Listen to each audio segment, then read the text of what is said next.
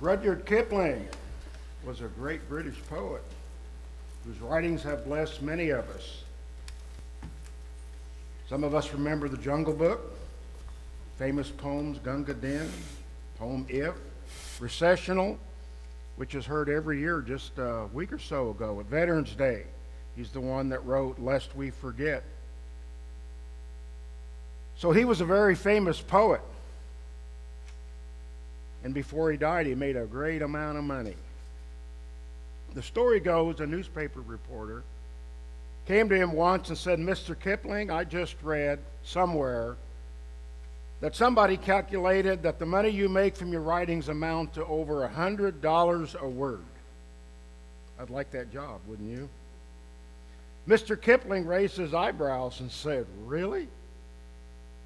I certainly wasn't aware of that."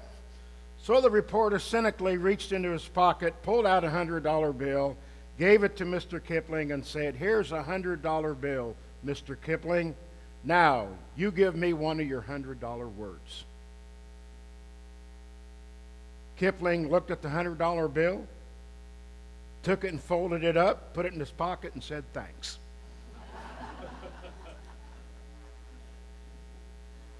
Well, the word thanks is certainly a $100 word, if not a $1 million word. We don't hear it enough. Amen? Amen. One word, too seldom heard, too seldom spoken, too often forgotten. If any person ought to be thankful, or any nation ought to be thankful for its goodness, as Susan spoke, it should be us living in America. If any people in America ought to be grateful, it should be Christians. If any group of Christians ought to be thankful, it should be us here at Hillside. We ought to have, as the sermon title this morning says, an attitude of gratitude. And of course we know Thursday is Thanksgiving. Seems to be it's getting pushed out more and more every year by Christmas, doesn't it? I really like the display this morning on our altar to remind us. I'm mindful this morning as I sat and was listening to Susan of a child. They still teach Thanksgiving in school, don't they? And I can remember as a child, I don't know when, but we were showed that all of us have a turkey with us. Now, some of us have been called turkeys. But I'm not talking about that. I'm talking about we're always carrying our turkey with us because turkey has become somewhat a symbol of Thanksgiving. And how many of you know that Benjamin Franklin wanted turkey as the national bird? That'd be interesting conversation today, wouldn't it? If turkey was the American symbol instead of the eagle. But anyway, we were taught that we all carry our turkey with us. It's our hand. How many of you know that? Remember that at school? You put your hand down on a piece of paper and you take a pencil or a crayon, you go around your finger, and then when you're done, you do a little bit of decoration, and what do you have? A turkey. And so turkey, of course, we think of that not only as gratitude, Thanksgiving, but it also blends into the Pilgrims. How many remember the Pilgrims? Nobody remembers the Pilgrims. How many of you are having turkey for Thursday? Well, we don't know whether or not turkey was the main dish or anything like that at Thanksgiving, but here's what we do know. We do know that in the early days, the very short story, just to remind you, in 1620, that was a long time ago, 102 pilgrims. There were more but on another ship, but it didn't get going. But anyway, it came later. 102 pilgrims left England to come to America where they could be free to worship God. Land was sighted on November 9, 1620. The passengers had endured miserable conditions for 65 days. William Brewster led them in Psalm 100 as a prayer of thanksgiving. And I remembered the other day that this was perhaps my first scripture that I memorized as a child. I remember doing this in a Christmas show in the church that I attended years ago. But I think it's a very good psalm for us to think about on Thanksgiving. It's Psalm 100, a psalm of praise. Make a joyful noise unto the Lord, all ye lands. Serve the Lord with gladness. Come before his presence with singing. Know ye that the Lord, he is God. It is he that hath made us, and not we ourselves. We are his people, and the sheep of his pasture. Enter into his gates with thanksgiving, and into his courts with praise. Be thankful unto him, and bless his holy name. For the Lord God is good, his mercy is everlasting, and his truth endureth to all generations. Now, I think that's a very appropriate Thanksgiving psalm, don't you? That we truly, as Susan went her top 10 list, we surely are thankful. The weather in New England, as you remember, was very harsh that winter, going on about the story of the Pilgrims. The winter of 1620 to 21 was harsh. Many pilgrims became sick. By the end of February 1621, 31 of them had died of starvation and sickness, disease, cold weather. During the worst of the sickness, only 6 or 7 of the entire bunch were healthy enough to take care of everybody else. By the end of the winter, only 47 pilgrims had survived. And many of the crew that brought the Mayflower had died as well. So now, as Paul Harvey would say, how many remember Paul Harvey?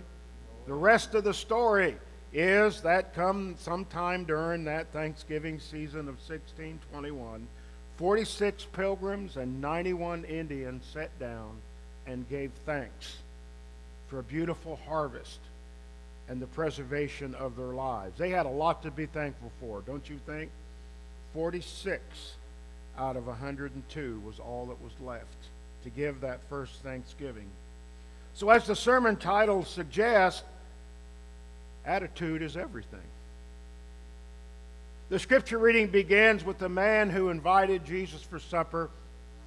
We've heard this story many times. It's always worth bringing out a few little nuggets of truth that are sprinkled throughout the scripture, and this story is one of those. That we find that as Jesus was eating in the house, and they didn't eat like we do. They actually ate reclined, and oftentimes, depending on the house and the arrangements, their feet was behind them, so to speak.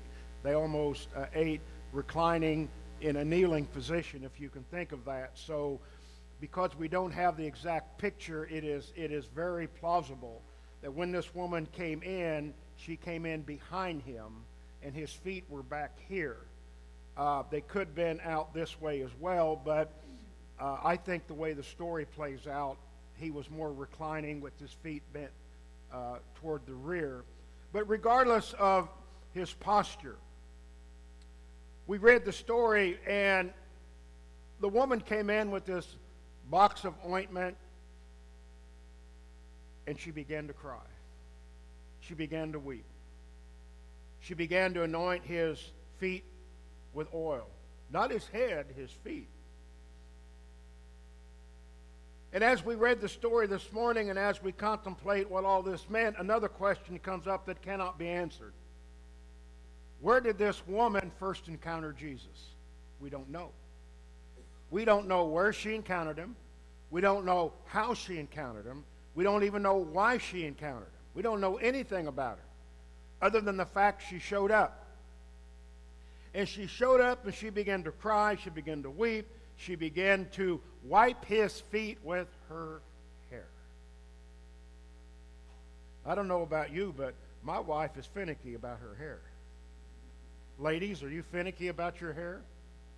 Can you imagine this story? Can you imagine the dusty, smelly streets of the city, and so on, because they wore what we might call sandals and that. But it all meant something, because as we read the story, Simon, who invited Jesus to his house, was a Pharisee. We might consider him an ultra-religious person, a person who wore his religion somewhat out. He would let everybody know how pious he was. So We don't even know why he invited Jesus. Maybe he wanted to be seen and heard. Maybe he wanted him to perform a miracle. We really don't know. But we do know one thing. We do know his attitude. And as we read the story and we contemplate inviting someone to your house, what would you do if you invited someone to your house? How many of you having anybody over on Thursday? How many of you wish they weren't coming over on Thursday? Got you on that one, didn't I? And so you invite somebody over, and maybe with the exception of Thanksgiving, because you're inviting your family and friends and they know how you are anyway, so there's no sense putting up a pretense. Amen. Just make sure there's a couch and a bed for them to fall over or fall into after they eat that wonderful meal we're about to have. All right? But if you invite someone to your home, there is some type of hospitality extended, isn't there? Jim, are you going to invite me to your house? At least he's honest. And there's a certain amount of hospitality that we all go through regardless if somebody comes into your home. Oftentimes, other than just coming in for a moment and leaving, if they come in, what's one of the first things you ask somebody? Man, would you like something to drink? Or if it was about dinner time, would you like to stay for dinner? Well, not all of you would let somebody stay for dinner, right? Wow. This is a tough crowd today. I'll tell you what. But anyway, we show hospitality. So Simon invited Jesus in, but evidently he wasn't very hospitable, more hostile perhaps than he was hospitable. And so when he saw this spectacle going on, he said within himself, if this man really was a prophet, he'd know what kind of woman this was. Well, he already knew what kind of woman she was. She was just a woman that needed the Lord. That's how Jesus sees everybody. Amen? Amen. Jesus doesn't necessarily see a drug addict or an adulterer or a this or a that. That's not what he sees. Jesus sees somebody in need of redemption. Jesus sees somebody in need of a friend. Jesus sees somebody in need of a relationship with his Father. That's how and what he sees. We see people based upon, as Jesus says, who we think they are.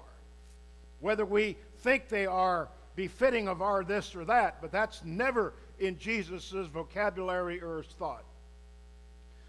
But Simon, lifting himself up, said if he only, if he knew who she was, he wouldn't let her touch him. And of course, Jesus, knowing his thoughts, and by the way, God knows your thoughts. God knows more about you than you and I would like to know. He knows more about you and I. And so we have the story. Jesus seizing that opportunity to not teach Simon a lesson, but to bring him to that attitude of gratitude. To bring him to a place where he understands his place before God. See, folks, we cannot advance in our spiritual walk with God until we know where we are in God. We have to know who we are in God. And it's quite simple. We need God. Amen? Amen. It's quite simple. It's not complicated at all. Everyone, if you read Romans 11, God's concluded everyone as a sinner in need of God. God's concluded everyone in need of grace.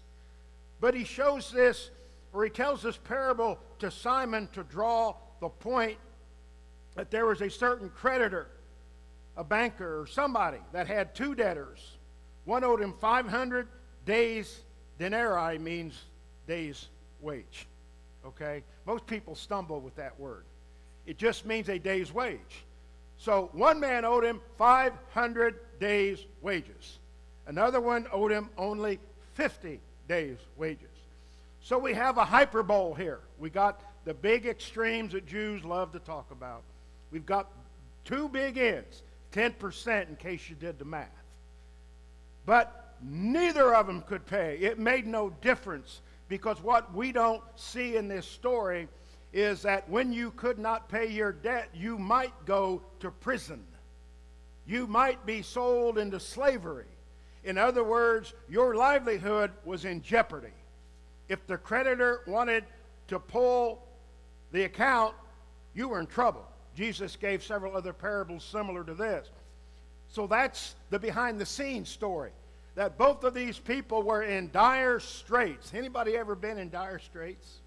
I'm not talking about the singing group Dire Straits. I'm talking about dire straits. You ever wondered where the money was coming from to pay a bill? You ever wondered where this or that? Hasn't God been good? Hasn't God been good? Hasn't God been good? I cannot tell you how many times God's been Johnny on the spot with me. And you too. As Paul would say in just a minute in my closing scripture, that God is there when he needs to be there. But he says neither one of these two debtors could pay it, so he canceled both the debts. He showed no partiality. He canceled both the debts, and then he went in for the jugular vein. You know, Jesus knows how to do it. It's like that rich young man that came to Jesus and asked him, what one good thing must I do to get in, to inherit eternal life? Tell me what I need to do. Tell me what I lack. Well, when Jesus told him what he lacked, he didn't like it. Did he? Because if you remember, he told that young man, go sell all you got. Give it to the poor. Come and follow me, and then you have riches in heaven. He couldn't do it. When we stand before God and say, Lord, what do we lack? We might not like the answer. I don't want to ask God what I lack. He may have a list. But he wanted to draw home the attitude of gratitude to Simon. Because then he said, now tell me, Simon, which one of those two do you think will be more thankful, grateful? Which one of those two? I think the correct answer could have also been both of them, if they had the right attitude. Amen? But because we think in large numbers, we would have went, oh my gosh, the one that owed 500. But keep in mind, neither could pay, and I won't labor that anymore. But again, we come back to the woman. We come back to the woman because God holds her as the example. God holds her up as an attitude of gratitude. Because we find out that Simon evidently wasn't grateful for much. Then here's what Jesus told him in verse 44. Now he turns to the woman that is probably still at his feet. You got it? He turns to the woman and he says to Simon, Simon, you see this woman right here? When I came into your house, I don't know about you, I've been dressed down a time or two in my life. My wife does a good job, by the way. I'm not picking on her today, but you know, wives are historical. They remember. Who said that? They remember stuff we husbands have forgot. Well, you husbands are going to leave me to hang today. That's okay. But Jesus says, do you see this woman? I entered into your house. You invited me. I didn't invite myself. You extended, or at least it looked like, now I'm paraphrasing this in my own words now, you thought you could extend hospitality to me and the city would look, Simon's inviting Jesus into your home. But you know what? When I came into your house, you did not wash my feet, which was common. Remember that. Next time you invite someone into your home, you're supposed to wash their feet when they come in. Remember that. But you didn't give me any water, but you bathed your feet. She bathed my feet with her tears and dried them with her hair. You gave me no kiss, which is a kiss of friendship. When you invited someone into your home in Palestine, to this day, they will kiss you when you come in the door. You gave me no kiss, but from the time I came in, she has not stopped kissing my feet. You did not anoint my head with oil. Boy, you talk about a list. Man, he just, wow, he's working him over. Woo. Wow. You did not anoint my head with oil. Isn't that the psalmist? Isn't that the psalmist? You anointeth my head with oil, my cup runneth over. But she has anointed my feet with ointment.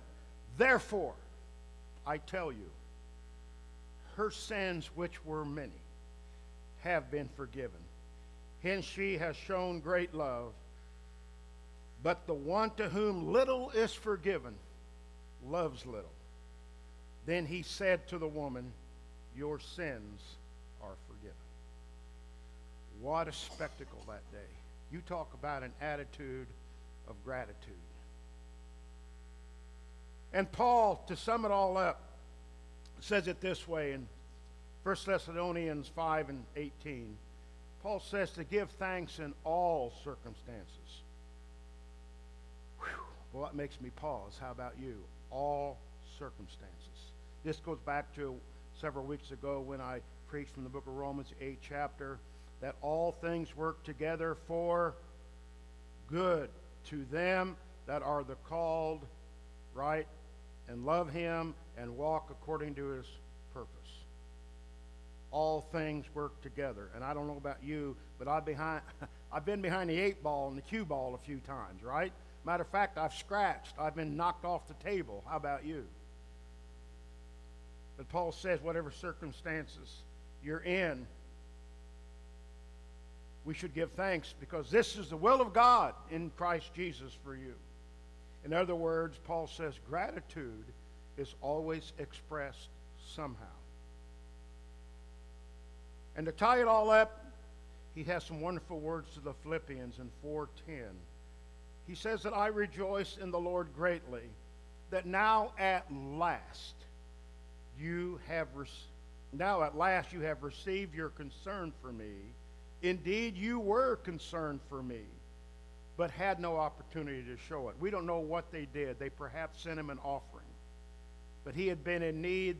They had never been able to show how thankful they were. Have you ever had somebody come by and help you out of the blue, and you are just so thankful they showed up? Because that's what you needed. That's what Paul's talking about. He says, but you've had no opportunity to show it. But now he adds this. Not that I'm referring to being in need, for I have learned. In other words, I've watched how God operates. I watch how God has moved in my life. I've watched how God ministers, and I've learned something from it. I've learned something from it. And what I have learned is to be content with whatever I have. That's a hard one too, isn't it? To be content. Because he goes on to say, I know what it is like to have little. Been there, done that. How about you? I helped raise 3 kids. How many kids you helped raise? Notice I said help. Because it takes 2. It takes parents. But many of us here, as we were raising our children, things were sparse, wasn't it? Wasn't it? Things were sparse? Yes, no? Things were sparse. You know what it's like not to have? Because you're wanting your children to have the things and this and that. I hope you're understanding that later on, hopefully someday in their life and your life, before you're gone on to meet Jesus, one of your children will say, Mom or Dad, thank you for what you did for us. Thank you for the sacrifice. Thank you. I now recognize what you did for us when we were growing up. You know, they don't realize it. They don't realize it. They think we are, meaning parents.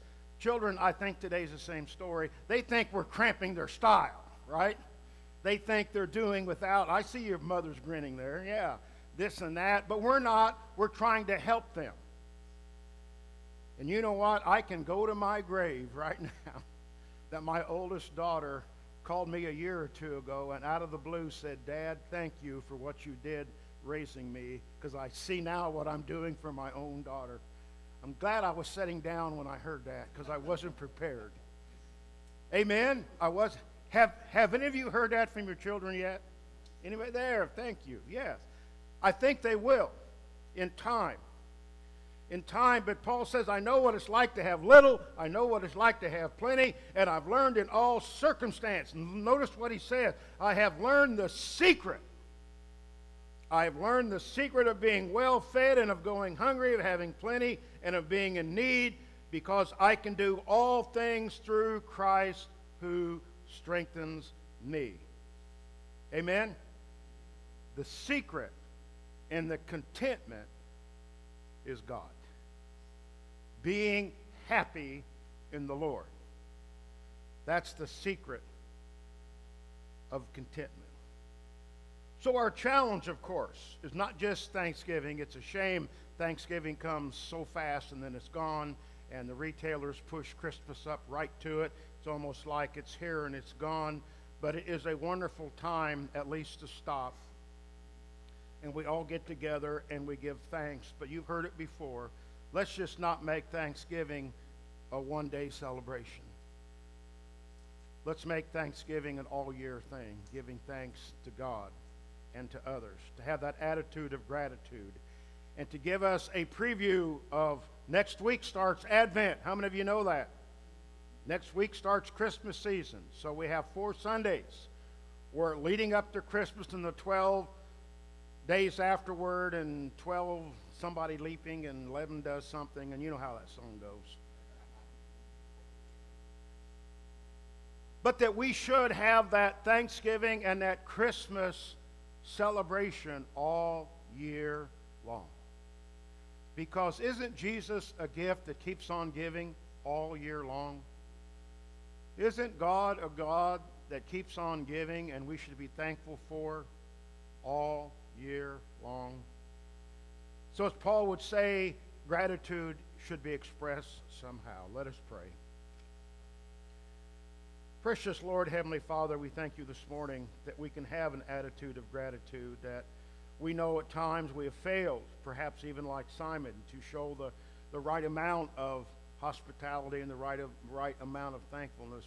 But Lord, help us to just see our place with you, that we truly are blessed people of God. Whether we live in a shack or live in a mansion makes no difference. We can all be blessed of God.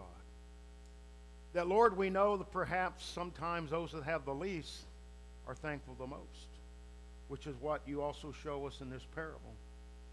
But, Lord, help us to have that attitude of gratitude, not just this week, not just during Advent, but help us show it all year long. And let us also be those who give to others, that they can show their gratitude as well. Because, Lord, we're all your people. We all need blessed. We all need help. We all need hope. And Lord, above all, you've given us the greatest gift of all to be thankful for, which is Jesus Christ. Let us show that thanksgiving every day. Give us a blessing today, Lord. And give us a blessing this week as we gather together with our family and friends on Thanksgiving. Let us pause and think about those that may not be as blessed. And Lord, just help us to find those that will cross our paths, that we can be a blessing to them. In Christ's name I ask it and pray. Amen.